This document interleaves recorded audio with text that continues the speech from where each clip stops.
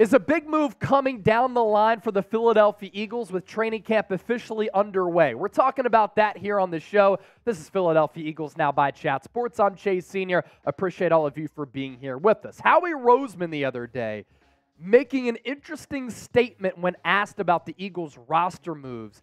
Quote, "We're never going to close the door on an opportunity to improve our football team." We're going to dive further into that. First, though, make sure you subscribe to the show. We are 40 people away from 47,000 subscribers, and if you're looking for year-round Eagles content, let this be your home.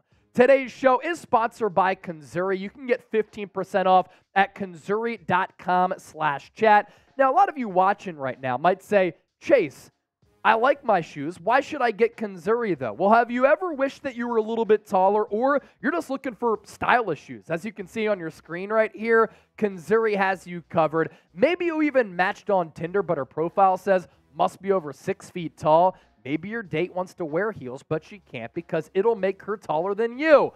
Well, we have the short kings covered with today's sponsor, Kanzuri. They make shoes that make you up to 2.8 inches taller without anyone knowing. Look, girls get heels, makeup, push-up bras. Why can't men get a confidence boost as well?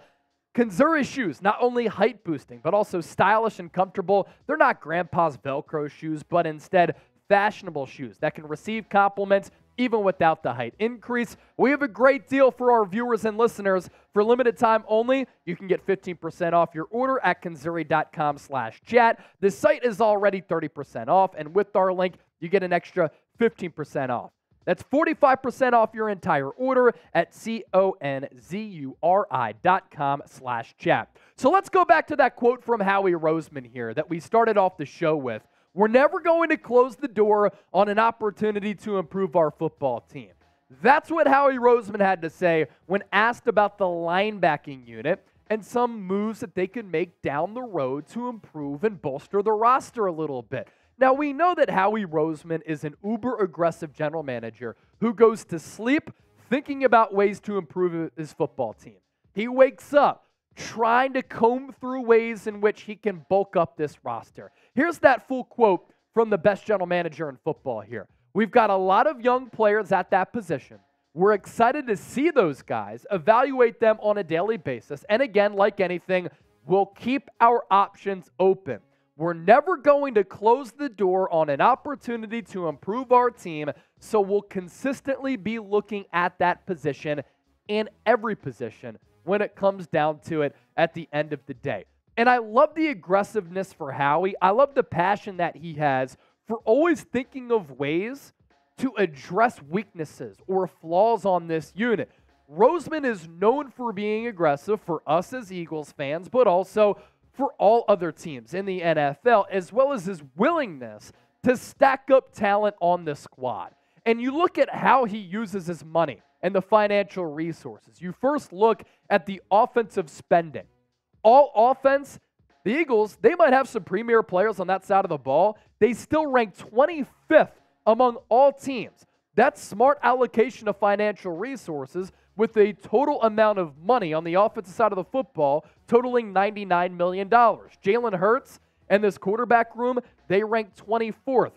They're spending this year in 2023 under $10 million at the most important position in football, taking advantage of Jalen Hurts being on that rookie contract. Offensive line, that's an area where they do invest because you have to open up lanes for running backs and protect the quarterback. They rank 10th.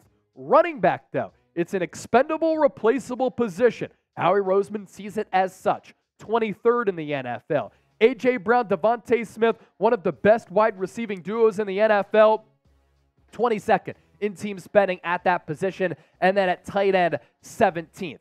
Then you look at defensive spending for Philadelphia here. The entire defense, 26th. Defensive line, a lot of resources invested there. Still 17th, middle of the pack. Linebacker, 31st for the purpose of this conversation. Cornerback, 8th. And then safety, 32nd. We know that Howie hasn't put a lot of money toward linebacker in his years as general manager, as well as safety here. But this gives you hope that the Eagles moving forward with Roseman at the helm, he's become better at evaluating talent. They're going to be in a really good spot, even with Jalen Hurts signing that contract extension. To linebackers specifically, never really been a position that the Eagles have invested heavily in. But I'll tell you this, if Nakobe Dean, Nicholas Morrow, they start to struggle a little bit, I think that Howie will make a move.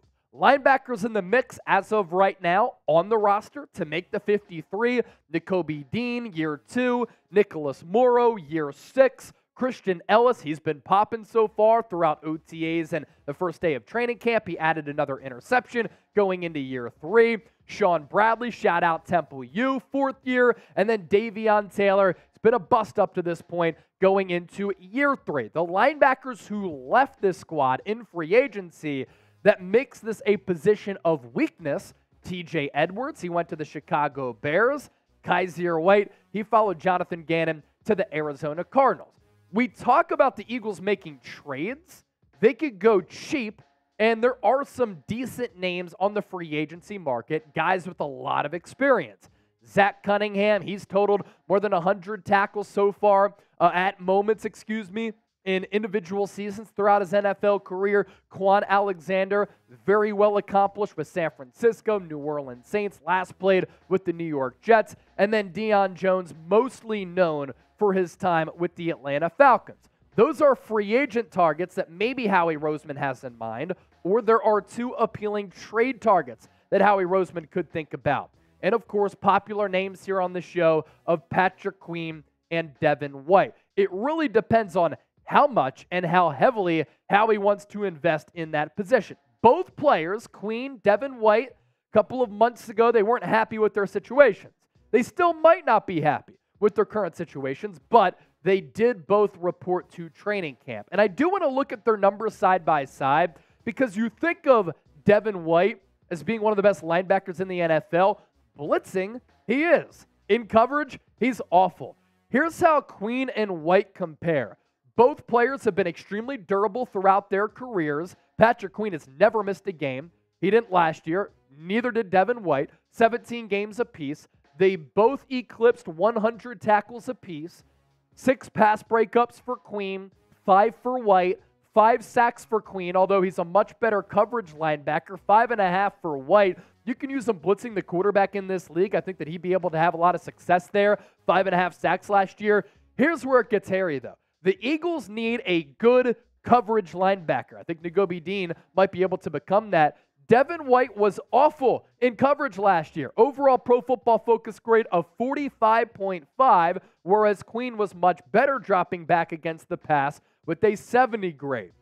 My overarching view on this, what I think the play is here for Philadelphia, you wait and see. You see if Nakobe Dean and Nicholas Morrow can play.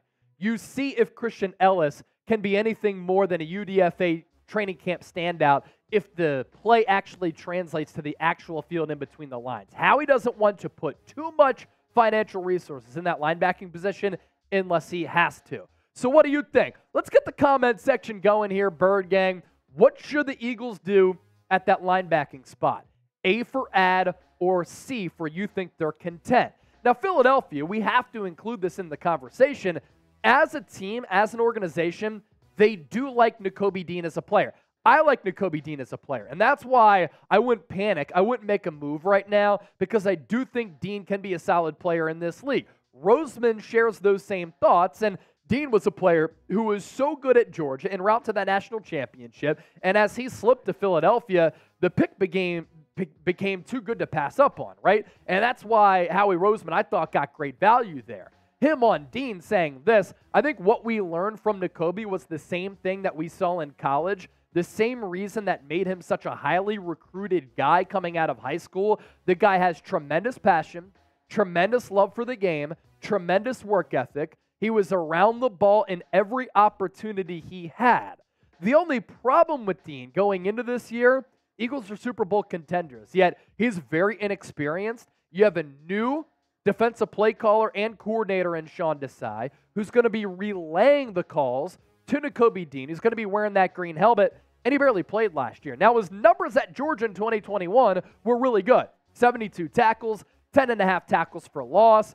He was really good in coverage. He was good on some blitzes, as evidenced by the 6 blitzes there, some of those coming on some delayed blitzes where he was the disguise man in coverage. I thought he was really rangy. The early diagnosing skills certainly made up for what he lacks in size and speed. 2 picks, though, and 6 pass breakups. Again, the issue is the lack of experience because he played in 3% of the overall defensive snaps last year. He got some action against the Dallas Cowboys, but that was about it. As for Morrow, the Pro Football Focus grade wasn't good. He did miss all of 2021 because of injury after a stint with the Las Vegas Raiders. And while the PFF grade might not be good, he is a tackling machine. 116 tackles last year for a bad Bears defense, 2 pass breakups, 1 interception. His mom, by the way, is sometimes in the comment section. So shout out to Morrow's mom for watching the show. We certainly appreciate that.